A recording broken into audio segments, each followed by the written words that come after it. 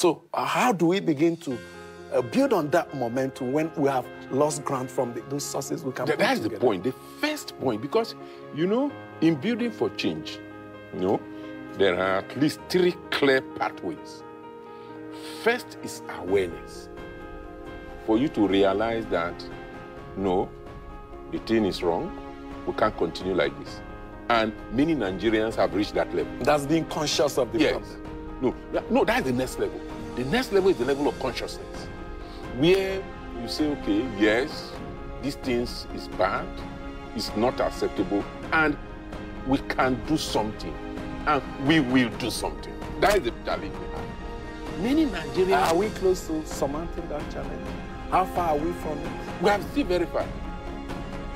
Today, you have a lot of awareness, but the level of consciousness of people to know that, yes, as an individual, I can do something.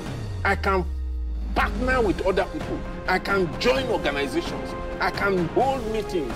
It requires sacrifice. Are we ready? Because this issue of docility of Nigerians, is that where the docility, description of Nigerians as docile, is that where it comes from? Absolutely. Because the third level, as the most advanced level, is organizing for change.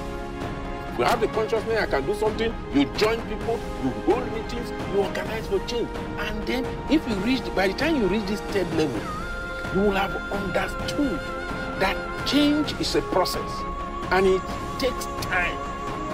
And you will understand that, okay, if I want change, I need organization, I need people, I need structure, I need funding.